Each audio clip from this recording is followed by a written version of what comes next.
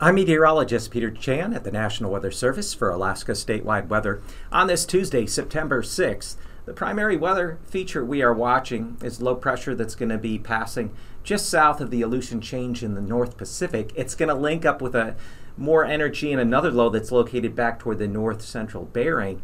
And what's going to happen is this low is going to then be pulled across the Alaska Peninsula and kind of back up toward the northwest and be located over the lower KAKM Delta by Thursday afternoon. But ahead of it, an atmospheric river, a surge of deeper moisture, is going to ride northeastward and take aim along the western and northern Gulf Coast, especially there in areas surrounding Prince William Sound, where heavy rainfall is likely later Wednesday night through Thursday, Friday into early Saturday. As much as 5 to 7 inches of rain could fall, with locally higher rainfall totals in some of the coastal mountains there surrounding Prince William Sound and areas near Cordova.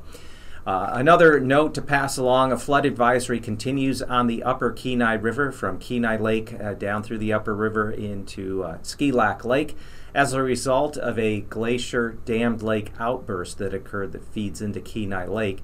The river is reported at minor flood stage, meaning it's beyond bankful. Very hazardous, waiting for any recreational fishermen. So just be advised, use extreme caution if trying to work your way along that bank. The people fishing from boats are still able to get down there okay.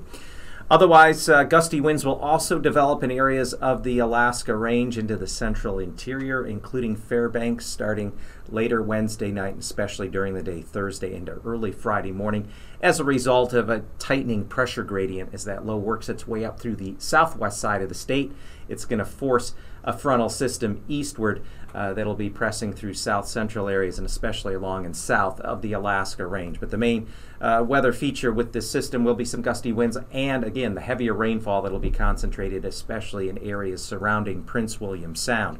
Overall, we do anticipate a rather wet pattern to continue for the next week or two, especially across the southwest and south central areas of the mainland. Otherwise, no real pattern change coming up, and temperatures should average near to a bit above normal, especially northern parts of the state. For Alaska statewide weather, I'm Peter Chan.